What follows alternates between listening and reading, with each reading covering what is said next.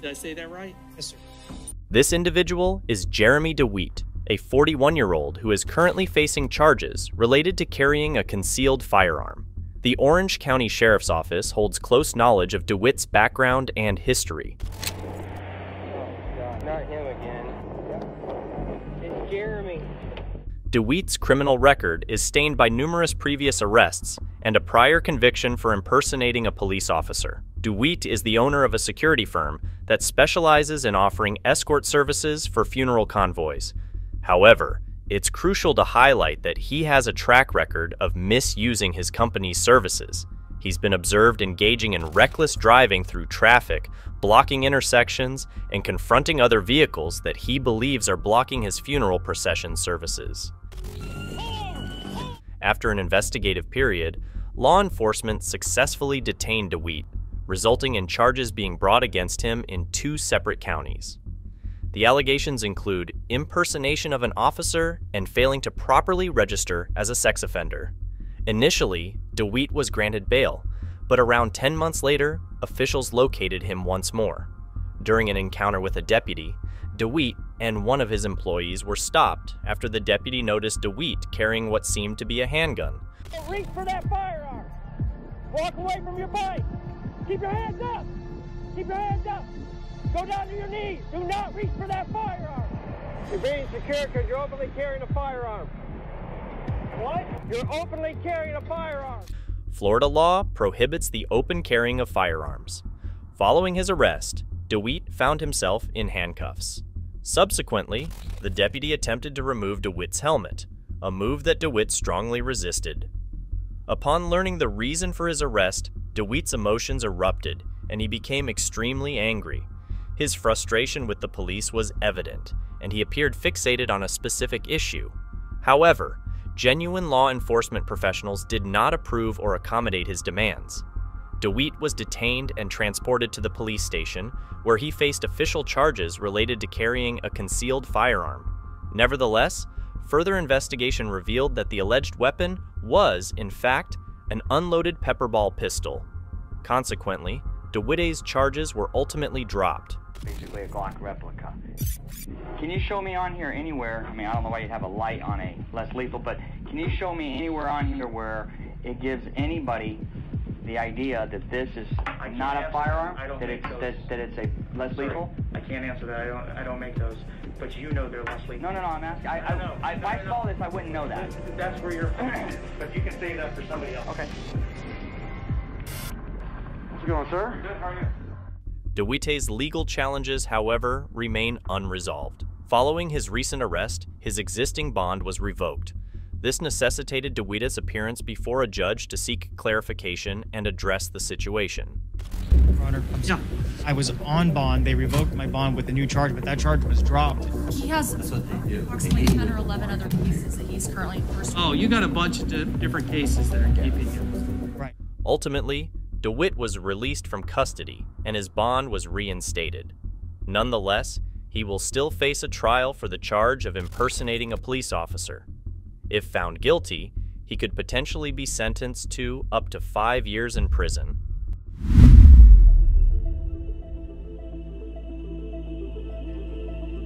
I haven't been away from my kids for more than a day. And since being incarcerated, I miss Christmas, I miss my little Sabrina's birthday, I miss my Kylie at Rose ride a bicycle, which I was practicing. This individual is Sean Corder, a 35-year-old police officer serving with the Bloomfield Police Department. He is currently facing a range of charges, which include conspiracy to commit official misconduct, tampering with public records, falsifying public records, and false swearing. The incident in question took place on June 7, 2012, when Corder responded to a call at Marcus Jeter's residence following an argument between Jeter and his girlfriend. Jeter voluntarily left the premises, but Corder pursued him onto the Garden State Parkway and initiated a traffic stop. Despite Corder's efforts to have Jeter exit his vehicle, Jeter refused, expressing concerns about his safety. After requesting backup, other officers arrived at the scene, resulting in an unfortunate crash between their vehicle and the front of Jeter's car. In the midst of the situation, Corder proceeded to break the window of Jeter's car and, with assistance from his colleagues, forcibly removed Jeter from the vehicle. Following this incident, the officers involved filed police reports, alleging that Jeter had attempted to seize Corder's firearm and had also assaulted one of the backup officers. Based on these reports, Jeter was charged with escaping, resisting arrest, aggravated assault, and attempting to disarm a police officer. However, after the discovery of new evidence, the prosecutor decided to drop all charges against Marcus Jeter. Subsequently, an investigation was initiated into the actions of the officers involved, leading to their indictment by a grand jury. Prior to his sentencing, Officer Corder addressed the judge in the presence of the entire Essex County Courthouse, sharing his thoughts and statements regarding the case. I love my children more than anything in the world, and I know they need me. I don't want them to have to suffer, switch schools, lose friends, lose the house that they're raised in. Marcus Jeter, the victim in this case, was also present in the courthouse and provided his perspective on Sean Corder and the entire situation. To say that I resisted. He had a choice. I'm not saying that messes his character up. I'm not saying that he's not a good guy. I'm just saying that in a situation like this where he has an obligation, a moral obligation to tell the truth, he chose not to. Ultimately, Sean Corder, the former Bloomfield police officer, was found guilty of official misconduct and tampering with records. He received a 5-year prison sentence from Essex County Superior Court Judge Michael Raven.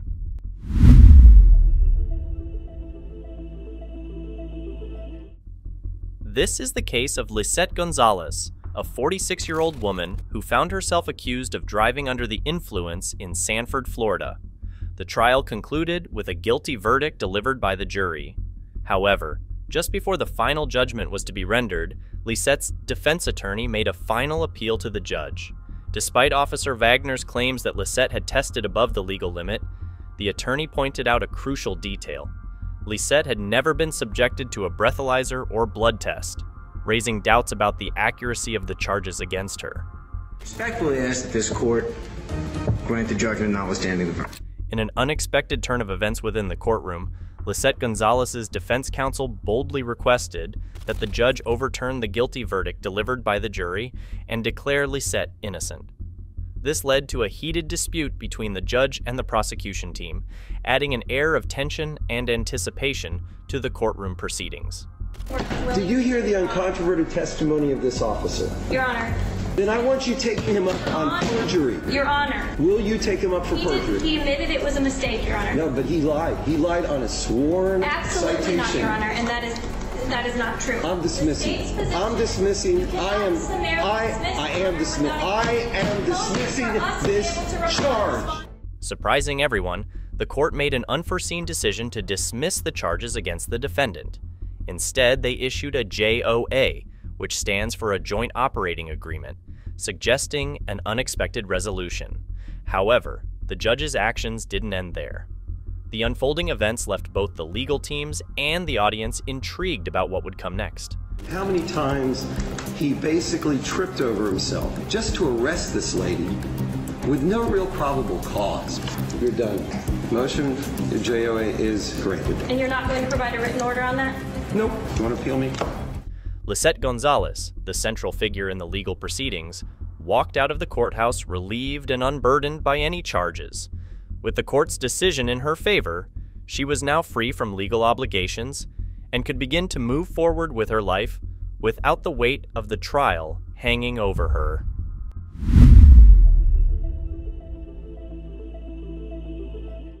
Nearly 1 month after he was sentenced in a racist attack in Nashville, Officer Michael Reynolds of the NYPD has resigned. News Channel 5's Matthew Torres has reaction from the victim's attorney, who's disappointed it took this. This is Michael Reynolds, a police officer from New York City.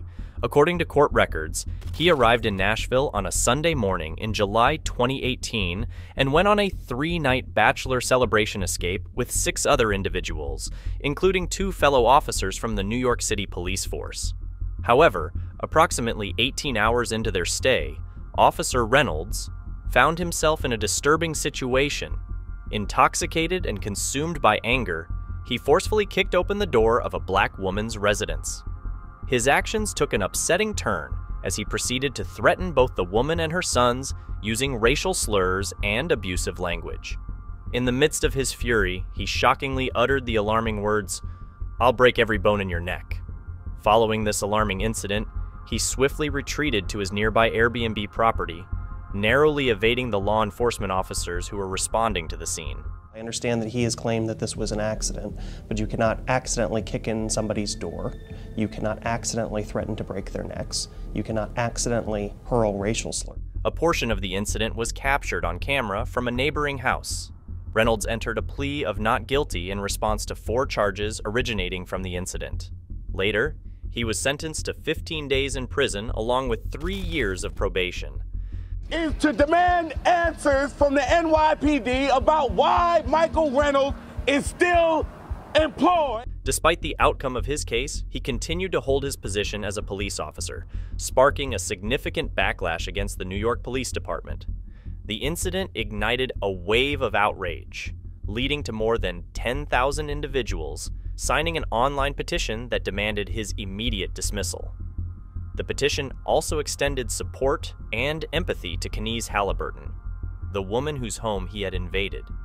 Daniel Horwitz, the legal representative for Kenise Halliburton, characterized Michael Reynolds as an individual with a tendency for violence and a concerning inclination toward racism. In an email statement, Horwitz emphasized that Reynolds should not be entrusted with a badge or a firearm due to his volatile and hazardous nature. Horwitz went on to highlight Ms. Halliburton's position, emphasizing that she firmly and strongly called upon the New York Police Department to quickly terminate Reynolds' employment. This demand was rooted in the goal of preventing any further harm that could arise from his actions. Weeks of mounting pressure and an online petition garnering 12,000 votes. Even NBA star LeBron James weighing in on his sentencing with this tweet.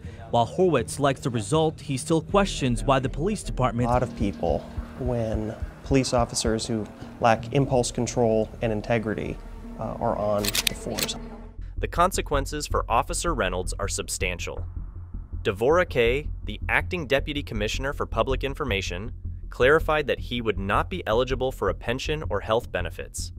Moreover, he would be prohibited from carrying a pistol. Kaye stressed the fact that Reynolds' actions stood in blatant contradiction to the principles and expectations that the New York City Police Department holds for its members. In court, Officer Reynolds expressed remorse and offered an apology. He explained that he had no recollection of the incident due to his heavy consumption of alcohol. Throughout his testimony, he repeatedly expressed his regrets, admitting his mistake and acknowledging that he had consumed an excessive amount of alcohol.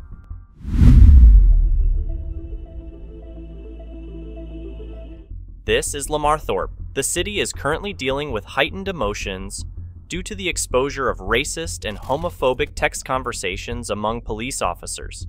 These disturbing exchanges were brought to light as part of a federal investigation and have triggered strong reactions within the community. I am sick and tired of being attacked by these people in this community, apologizing for the racism that is going on in this community. You're the problem.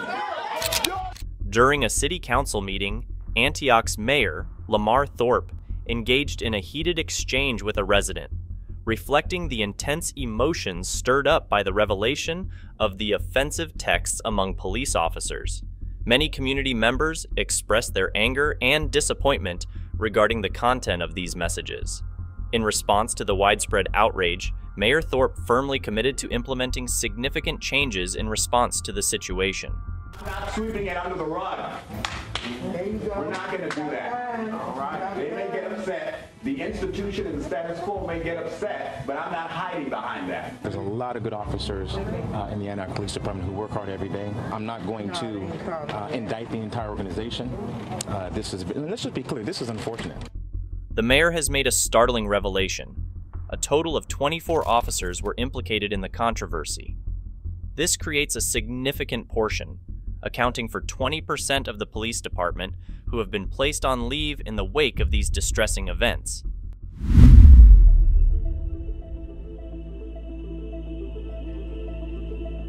This is William Melendez, a former police officer from Michigan who was convicted of assaulting a black man during a routine traffic stop. Hands extended out of his driver's window. He was grabbed out, thrown to the ground, and struck 16 times in the head. The entire incident was captured by the officer's dashboard camera, providing unquestionable evidence of the events. When Judge Vonda Evans reviewed the footage, she was straightforward in her sentencing. I would have thought this. What crime did I commit? Being a black man in a Cadillac, stopped for a minor traffic offense by a group of racist police officers looking to do after hearing the defendant and his fellow officers joke about his injuries as they were wiping blood off their uniforms with disinfectant. 2015. Please be quiet in my courtroom. Now, let's hear the perspective of the officer in question. And his family. I am truly sorry. Melendez was sentenced for his actions, receiving a prison term ranging from 13 months to a maximum of 10 years for his misconduct.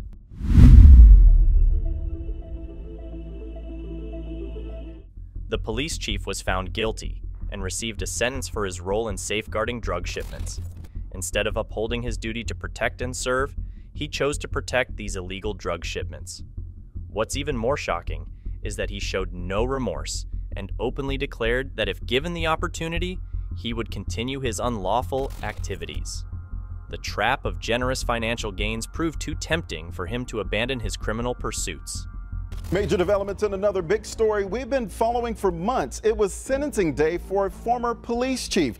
Donald Solomon told undercover agents he was the best cop money could buy, and now he's going to prison for it. Channel 11's Alan Jennings is live with the video that led to his conviction and the punishment that was handed down today. Alan. Got slammed, Vince. 11 years, 3 months. Stood before the judge and apologized to his children, the FBI, law enforcement in general, for violating his personal and public trust. The former East Washington police chief left the courthouse. His public defender attorney told him not to talk to me.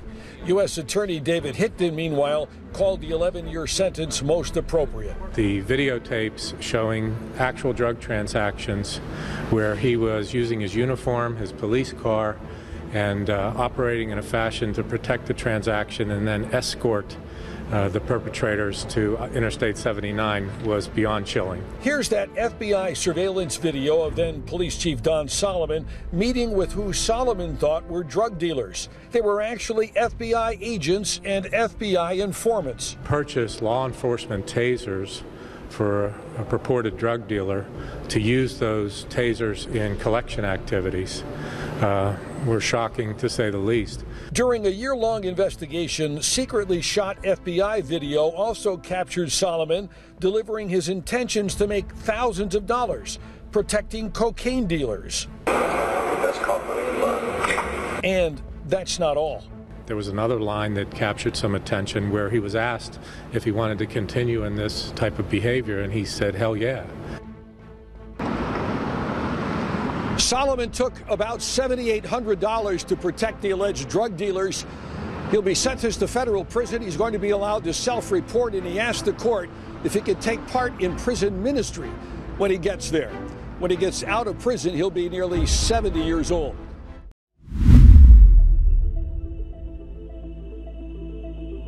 This is Derek Chauvin, widely recognized as one of the most infamous police officers globally, known for his involvement in the tragic death of George Floyd. The world was deeply shaken by this incident, in which Chauvin was found guilty of cold-heartedly murdering George Floyd. The horrifying event was captured on camera, as it occurred on May 25, 2020, when Chauvin used his knee to forcefully hold George's neck against the ground for a disturbing duration of 9.5 minutes. Throughout this ordeal, George pleaded, saying, "I can't breathe. emphasizing the severity of the situation. You know that's bogus right now, bro. You know it's bogus. You can't even look at me like a man because you a bum, bro. The video recording spread across the globe, leading to a wave of social justice protests. This brutal act of murder provoked a worldwide reflection on issues of police brutality and racism.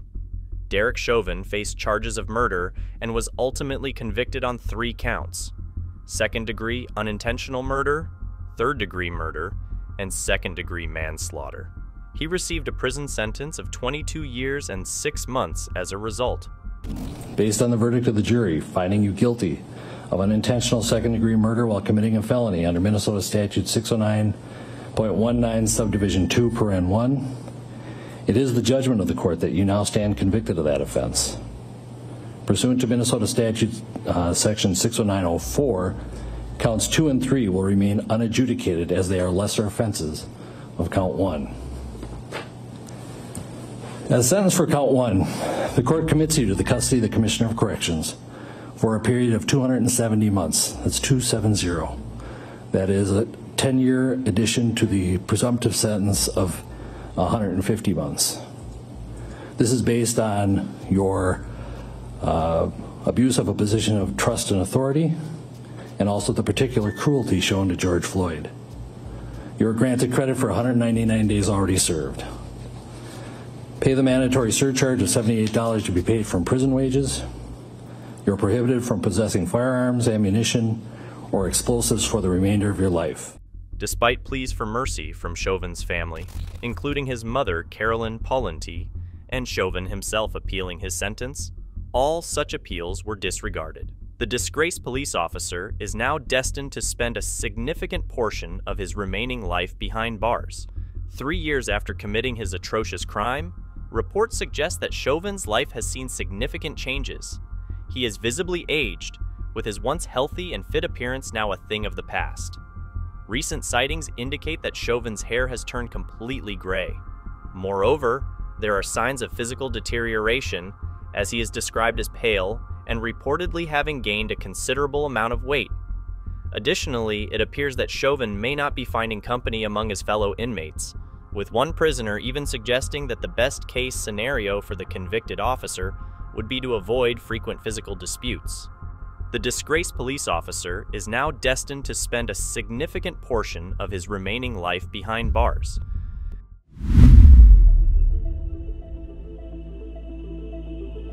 Now at 5:30, it was sentencing day for a police officer who was convicted of attacking a male nurse at Jackson Memorial Hospital. That attack happened back in May of last year. That officer was fired for that incident. He had been with the Miami Police Force for more than 20 years. And now he has to pay the price for slamming the nurse to the ground.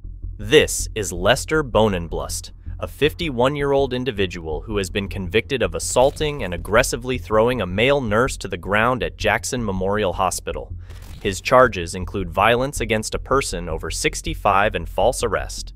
The incident took place following the discharge of Bonenblust's niece, who was dealing with mental health issues. Her father, seeking her readmission, was informed that she didn't meet the criteria for re-entry.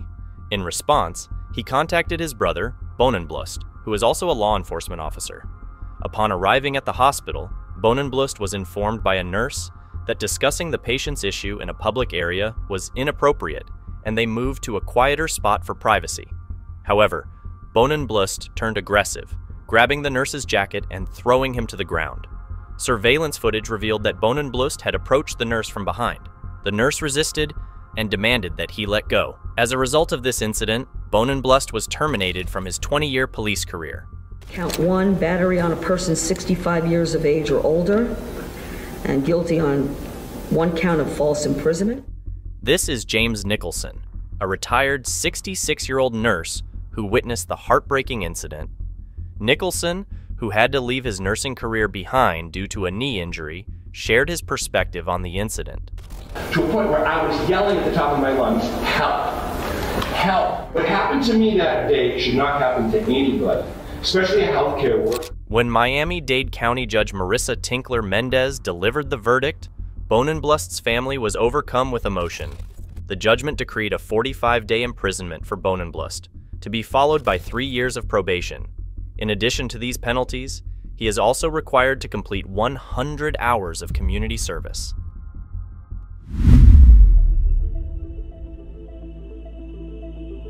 This is Michael Notoriano, a former police officer from St. Clair Shores, who has received a 6-month jail sentence. This sentence is the outcome of his involvement in a violent conflict with a group of Detroit men who were alleged to have stolen his daughter's cell phone. The judge's ruling came with a strong message, marked by the severity of the sentence. Here's the context. Notoriano, a former St. Clair Shores police officer, faced a single misdemeanor charge in court at Frank Murphy. This followed a jury verdict that acquitted him of 10 other charges, including armed robbery and racial intimidation. There had been an expectation of probation during sentencing, but the judge had different plans in mind. We deeply regret this incident. Former St. Clair Shores police officer Mike Notoriano stood before Judge Kenny, prepared to offer an apology. At all in this situation, not only for myself and my family, but for all of those involved. Every single thing he's done as a police officer exemplifies everything we want. However, despite being a father and husband with a 20-year career in law enforcement, Mike Notoriano now faces a 6-month term in Wayne County Jail. Be a deterrent to others who might think to act in that. Judge Kenny's decision serves as a clear protest, opposing the prosecution's recommendation of 18 months of probation. In the previous year, a jury rendered a verdict against Notoriano, finding him guilty of willful neglect of duty as a public official. This conviction came from an incident that occurred at a Citgo gas station in Detroit back in July 2013. During the incident, Notoriano, alongside Detroit Police Sergeant David Pomeroy, aimed a gun at 2 men and directed racial slurs at them. Photographs captured Pomeroy and Notoriano, both off duty at the time, present at the scene. The men they confronted were alleged to have stolen Notoriano's 16-year-old daughter's cell phone. He's not the same man that he was on July 21st, 2013. While only the misdemeanor charge persisted, Notoriano's attorney argued that his actions from nearly 3 years ago were inconsistent with his character. Sentencing for the former police officer who shot and killed Corey Jones. However, when the prosecutor uncovered evidence of racial slurs made by Notoriano, including text messages found on his phone, Judge Kenny determined that prejudgment was indeed a defining aspect of Notoriano's character. As a result, the judge chose to hand down a jail sentence rather than choosing probation in the case.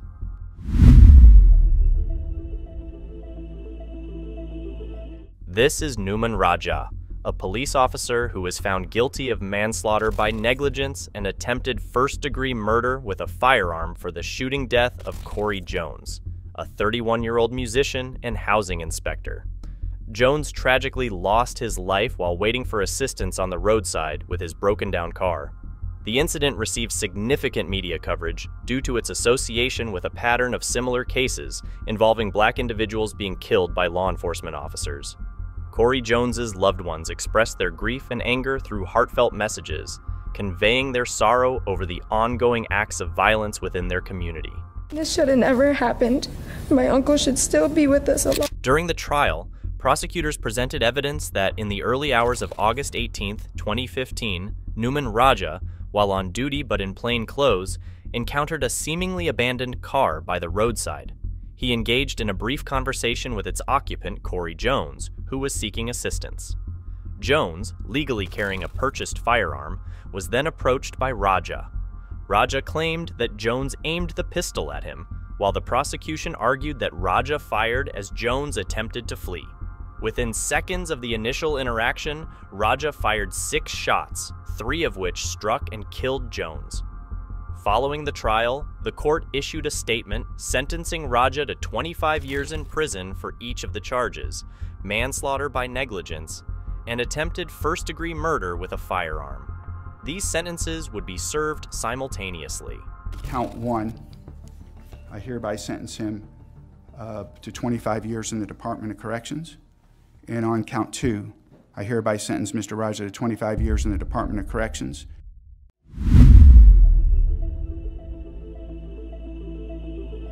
This is John Camfield, the individual responsible for a deeply upsetting incident in which he struck 5 children as they were making their way to their bus stop. Amidst the sorrow that circled this tragic situation, the family of one of the young victims, Jaheim Robertson, stepped forward to deliver a heartfelt plea. Within the courtroom, it was evident that Jaheim's parents were dealing with an immense sense of grief. Overcome by the weight of their loss, they eventually found the strength to break their silence, using their voices to convey the intense emotions they were experiencing. You don't know the pain that you have caused. Oh, my son was mowed down and killed by John Camfield, an ex-cop who chose to drink your sorrows away, and then get behind the wheel. An investigation into the incident revealed a troubling detail about John Camfield's state. It's suspected that he was operating a vehicle with a blood alcohol level that was twice the legal limit when he struck the 5 students from Dundee Ridge Middle Academy who were walking near their designated bus stop. This upsetting discovery points to the fact that he was driving under the influence of alcohol during the time of this tragic event. They're screaming, saying, "Daddy, help." In an unexpected turn of events, an off-duty officer associated with the Polk County Sheriff's Office, accompanied by his father, took it upon themselves to give chase to the suspect. Jonathan Quintana, one of the individuals caught up in this incident, vividly recalls the critical moment when Camfield's actions had devastating consequences.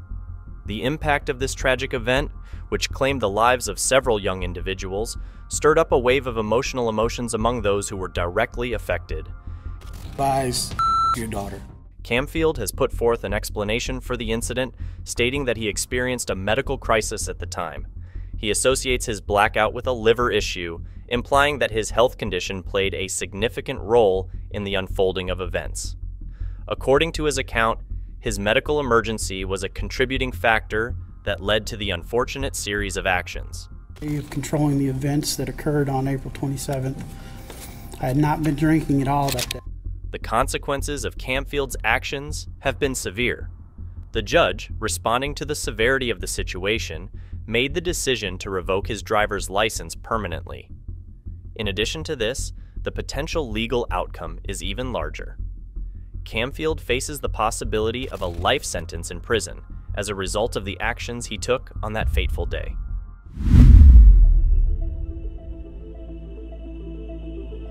This is Charlie Reeder, the former sheriff of Pike County, who is facing several serious charges, including 2 counts of theft in office and tampering with evidence.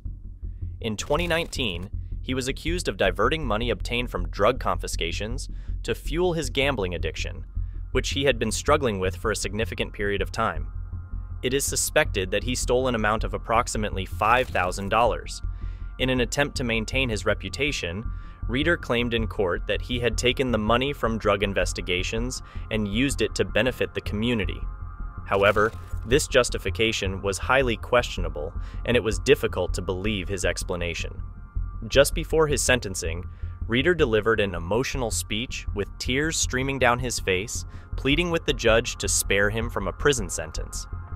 I stand here before you today to take accountability for my actions. As a sheriff of Ohio, I shed, I shed bad light on the office of sheriff.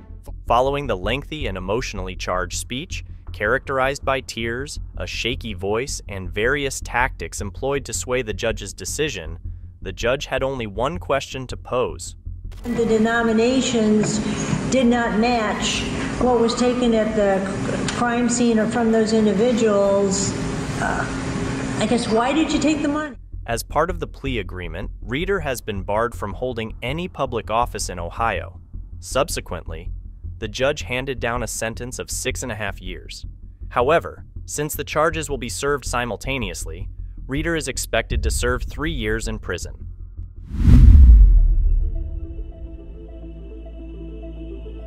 This is David Oliver, a former police chief of Brimfield Township, who faced 4 misdemeanor charges: unlawful restraint, attempted theft, simple assault, and unauthorized use of property. David gained some attention on social media for his straightforward and humorous remarks about the criminals he refers to as mops. However, his luck took a turn for the worse when the judge overseeing his case labeled him a mop during his sentencing, serving him a taste of his own medicine. The mope that you wrote about in your book. David Oliver displayed clear signs of conflict as he entered a plea of no contest to multiple charges, including attempted theft while holding office and sexual assault. The allegations of sexual harassment were made by Crystal Casterline, a female officer who accused him of misconduct. That Crystal punched me as much as I punched her. During the court proceedings, Crystal Casterline, a former officer who served under David Oliver, bravely came forward and informed the judge that it was David Oliver himself who had subjected her to harassment. She expressed her dissatisfaction with the proposed plea agreement, stating that it was not sufficient as a form of punishment for his actions. Fun runner, I loved life. I snuggled my little girls constantly, and I was naive. I never understood domestic violence, how it gets. Oliver's anger became apparent as he heard Casterline mention certain details.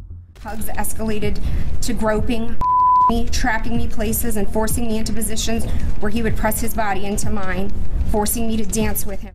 Despite his disagreement with numerous allegations, Oliver chose to plead guilty to all charges to put the past behind him and move on with his life. As a result, he received a sentence of 2 years of probation and was ordered to provide compensation. Furthermore, he was permanently barred from serving as a police officer ever again.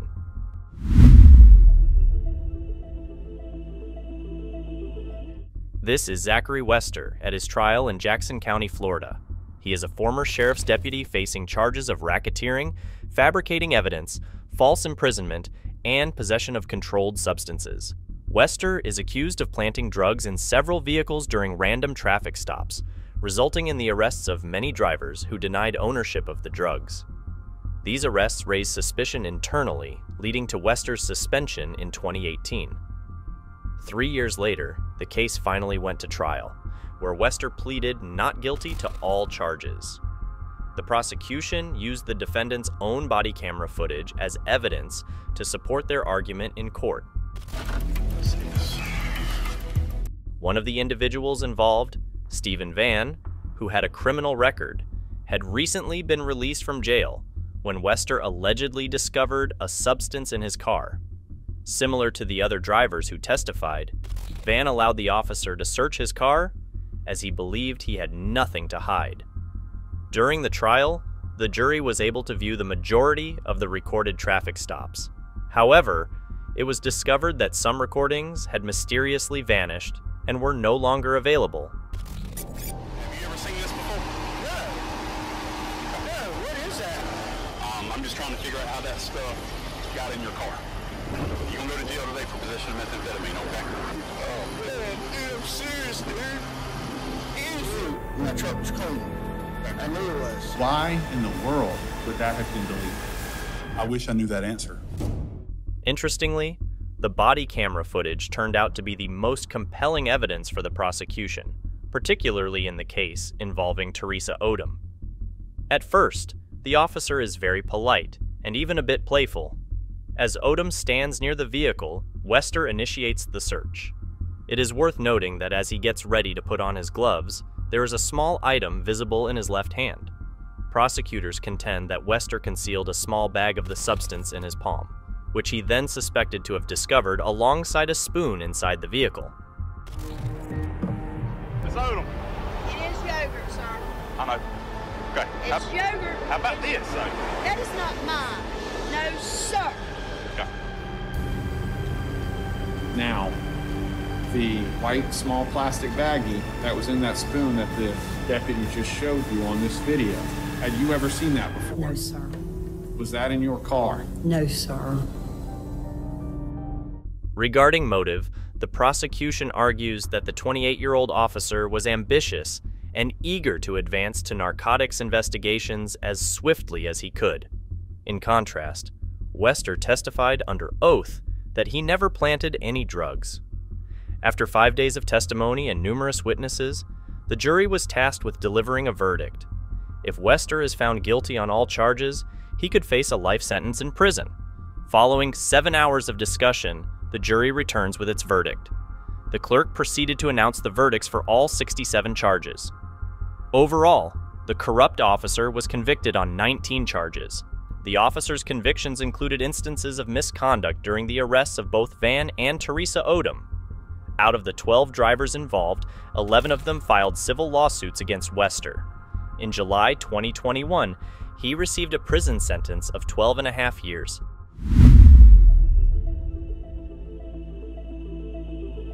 This is Michael Amiot, the Euclid police officer, who has been convicted of assault in connection with a case dating back to 2017. Amiot's punishment was determined to be 1 year of probation, accompanied by a compulsory payment of a $1,000 fine towards court fees. Initially, the judge declared a 90-day prison term, which was subsequently suspended. It's important to note that this sentence belongs solely to the assault charge he faced. You need to be able to control folk, no doubt about that. There must be control. But there's a limit to how that's done. About 8 months ago, Michael Amiot was convicted of assault and violating the civil rights of Richard Hubbard during a traffic stop in 2017. The incident occurred when Hubbard was accused of resisting arrest after Amiot discovered he was driving with a suspended license. Disturbing video footage captured Amiot repeatedly slamming Hubbard's head onto the ground. Eventually, the charges against Hubbard were dropped, and the city agreed to settle with him for $450,000. Following a suspension lasting 45 days, the mayor of Euclid made the decision to terminate Amiot from the police force. However, an independent negotiator intervened and reinstated him a year later. Amiot's legal troubles began when he was arrested and charged in Euclid Municipal Court in August 2019, originating from the investigated traffic stop. The trial unfortunately faced a 2-year delay due to the impact of COVID-19. Eventually, in July 2022, he was criminally charged and found guilty of misdemeanor charges. Listen to your trainers, your prior instructors. I did listen to them. But I do believe in this case, I believe the jury got it right. After the conclusive verdict, Officer Amiot shared his thoughts. Looking ahead, he expressed his confirmation for comprehensive training throughout the entire department. For or against use of force. Everything I did on that day was based on my training and experience. In the meantime, Officer Amiot was designated to the Euclid Police Department's warrant unit. The department stated that his forthcoming role within the organization remains undecided at this time.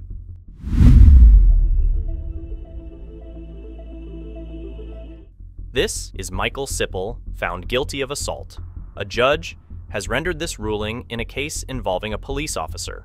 The charges are from an incident where he faced 1 count of assault for the dispute with Christopher Pate that occurred last May. This unfortunate event transpired when he mistakenly identified Pate as a wanted individual. There was no jury here. It was the judge who decided Sipple's fate. In a significant development, Judge Morse declared Officer Michael Sipple guilty of third-degree assault. As he reflected on the verdict, the judge highlighted the necessity of concentrating on the specific incident involving Officer Sipple, his fellow officer, and Christopher Pate on May 5, 2018. Along with the legal details that accompanied it, he made it clear that the case was not about determining the general use of force by police officers during arrests, as they are authorized to do so. Similarly, he highlighted that it was not about citizens having the right to resist arrest, as they do not. Following the judgment, both the prosecuting and defense sides revisited a key aspect of the case: the body camera footage, which served as crucial evidence in this matter. The most important piece of evidence in this case. I think everybody can say that after seeing that footage. Sipple's lawyers shared that while they were aware that such an outcome was within the realm of possibility, both he and Sipple were taken aback by the judge's ruling.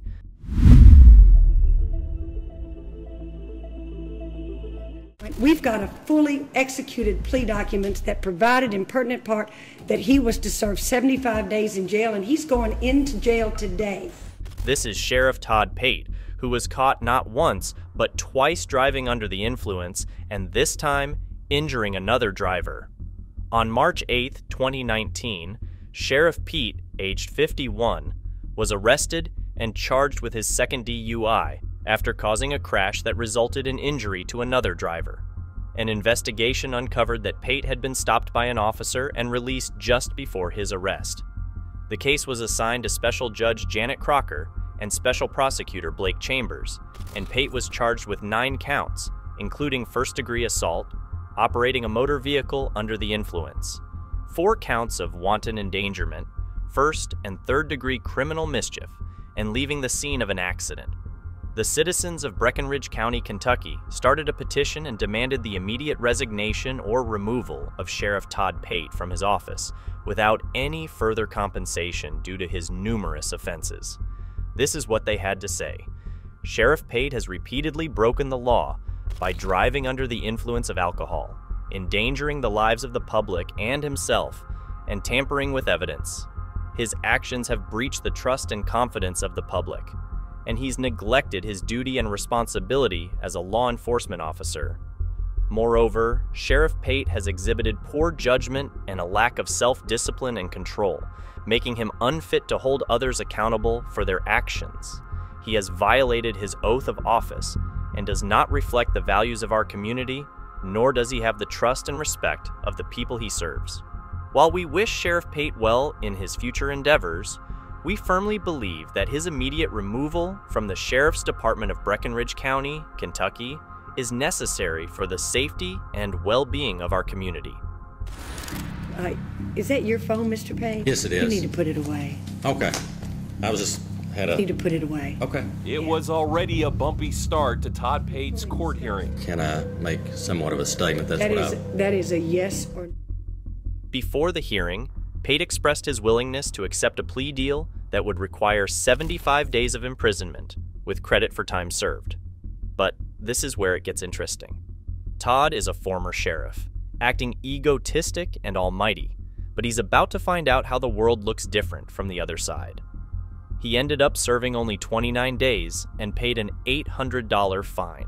When I drink and drove, thank God I didn't kill anybody. But I want this court to know, I want the people to know, and I want the public to know that Todd Pate holds himself responsible for everything that he did. But it's hard for me to lay down and plead to felony charges that don't apply. So I think we are back, Mr. Pate, and probably should have stayed in the place where we started. Again, I wanted to give you an opportunity to have further discussions with your attorney. But I think I'm sorry, ma'am, for doing this. No, you don't have. I'm sorry for.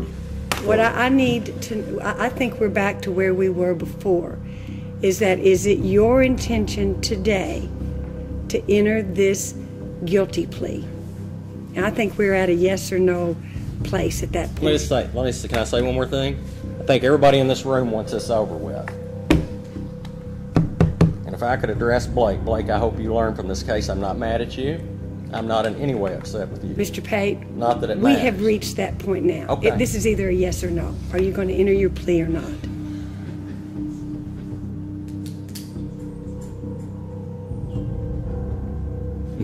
I guess everybody thinks it's funny. Certainly not the people who I think are here with you today, Mr. No, they don't. I've broken everybody's heart. But it's hard for me when I see Mr. Chambers sitting over there smiling. Let me just plea and get it over with for everybody. Plead to something that I absolutely do not feel good about, but I don't want you to try to send me to the penitentiary for years and years. If you can sleep with it, I can sleep with it. Okay. And this is probably I think unusual, we're done. but At let's this do point it. in time, I think we're done. And so let me tell you where I think we are today, is that we have executed plea documents. I've already ruled at this point in time. We're done at this point in time, other than setting this for further hearing as to whether or not the Commonwealth can enforce this plea, whether or not the Commonwealth is going to choose to withdraw its plea offer, whether or not the Commonwealth can withdraw its plea, and then whether or not Mr. Pate can withdraw his plea. But at this point, we've got a fully executed plea document that provided in pertinent part that he was to serve 75 days in jail, and he's going into jail today.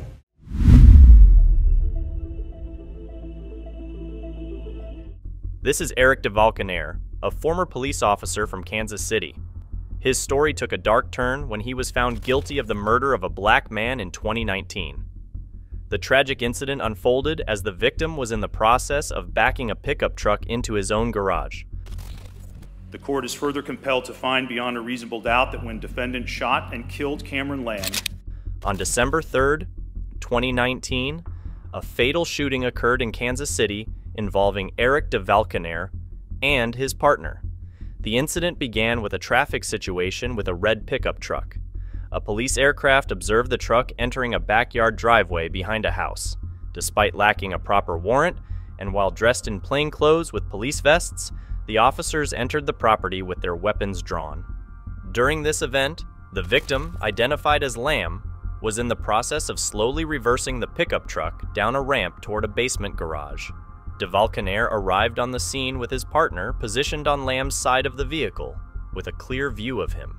As events unfolded, the officers made an effort to halt Lamb's actions, although it remains uncertain if he was able to hear their instructions as outlined in the indictment. In a critical moment, DeValcanaire took action, witnessing Lamb's left hand reaching for a pistol and subsequently aiming it at his partner. DeValcanaire responded by discharging 4 shots toward Lamb. The situation had escalated rapidly, prompting DeValcanaire to react based on the perceived threat.